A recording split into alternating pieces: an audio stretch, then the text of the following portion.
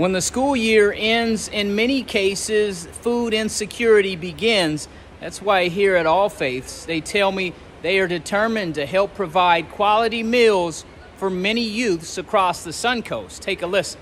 Partnering with infant nutrition services at schools.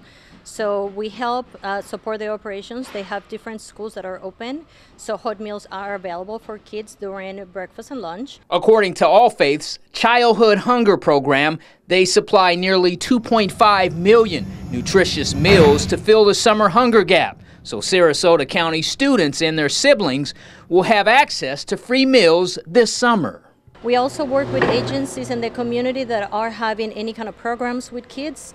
We work with libraries, we send backpacks, we send snacks. We have over 100 partners that are receiving backpacks or snacks. According to Allfaiths, over 35,000 students will benefit from this particular food here inside the warehouse, and of course they will eat good this summer. Reporting from Sarasota, James Hill with ABC 7, your local station.